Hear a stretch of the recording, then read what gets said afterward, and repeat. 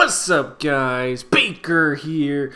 Today I'm back with a very exciting tutorial. Today I'm going to talk about the new feature, Content Aware Fill, but for After Effects. This was released in After Effects CC 2019 version 16.1, so make sure you're up to date if you want to use this effect. So many people are familiar with the Content Aware Fill feature in Photoshop, but now it is finally integrated into After Effects. So let's take a look at what this can do. We have a beach scene of some people walking, and you can see some people in the background far away. And let's say they ruin your shot and you want to take them out. Well, there you go. They are gone, and it looks a lot more romantic. So let's quickly jump in and see how to do this. First, take your footage and drag it into the New Composition button. Let's go ahead and go to the composition settings and rename this to Tutorial.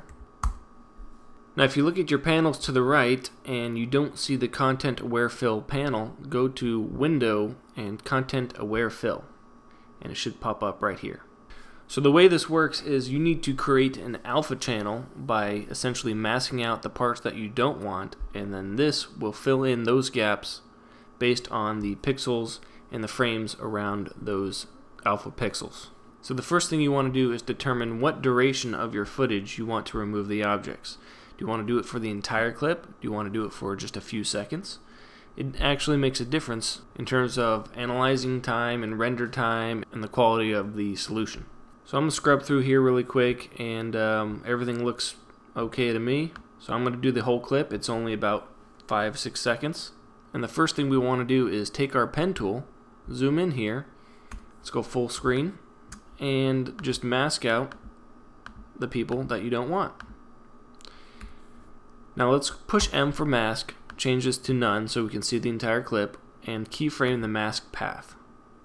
Now I'm not going to worry about the people in the background for this tutorial. I'm just going to show you just this one instance, but you can do multiple masks. You can do 10 masks, it doesn't matter. So I'm going to go back in the timeline and just adjust our mask to make sure everything still fits. And move forward in the timeline and just keyframe your mask path. You can also do right click and track mask, and this will track your mask automatically for every single frame, but I think I can do this with only a few keyframes. So before you start the Content Aware Fill, you want to make sure your mask encompasses the object the entire time, which mine does, so that's good. Let's go ahead and set this to subtract, and in this little preview window you can see the area of the frame that the Content Aware Fill is going to be applied.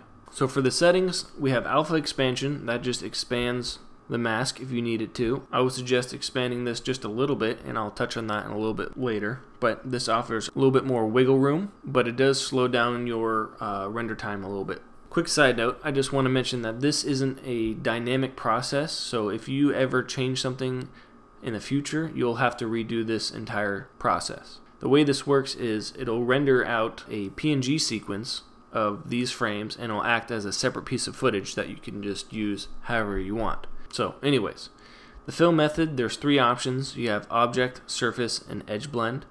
Object is going to be the most common. That's when you're going to have not only camera movement, but the object's going to be moving, the background might be moving. This will just fill in that object with the background, and it works almost seamlessly every time. Surface is a little bit different. That's when you have, the camera could be moving, but the item you want to remove is not moving relative to the background. And by background I mean an actual surface. For example, graffiti on a wall, or a stain on a shirt, or a scar or a mole on a face. That's when you want to use the surface option. Edge blend just takes the pixels right on the edge of the mask and averages them, and then just fills it in with pretty much a solid color. So you won't get any textures or patterns. So this is good for, like, for example, text on a piece of paper or a white background or something. But in most cases, you're just going to stay on object, and yeah. So the range, if you don't want to do your entire clip, you just set your work area by using B and N, or just adjusting these bars here. Or you can do the entire duration. I'm going to keep it on work area. If for some reason you don't like the final result, or maybe the object is taking up too much space and there's not enough data to fill in the area correctly, you can create a reference frame which gets opened in Photoshop, and then you can manually fill in those areas using, let's say, the clone stamp tool, and then that will be used as a reference frame for After Effects, which can then modify and update its algorithm to make it more accurate. But in any case, let's just go ahead and click Generate Fill Layer and see what happens. So it'll start by analyzing each frame and the movement of the pixels, and then it'll start rendering the PNG sequence. And there you have it. Now this couple walking in the back is totally gone. And the way that works is if I solo this layer, it's essentially the inverse of our mask that got filled in. Now because of this alpha expansion, this fill area is a little bit larger than the mask that we defined. So one reason why that might be useful is instead of having the fill layer on top, what if we brought this down to the bottom and we took our mask, pushed MM, and we feathered it a little bit, let's say 3 pixels. This will offer a little bit better blending between the new footage and the original footage, and you wouldn't be able to do that if your alpha expansion was exactly 0. You would start to get black edges like this, or you would uncover the object you were trying to hide. So that's essentially it. I just want to do a quick tutorial on the basics of this effect. A couple things to keep in mind. This fill PNG sequence takes up a lot of space if you do a lot of clips or if you redo it a lot of times.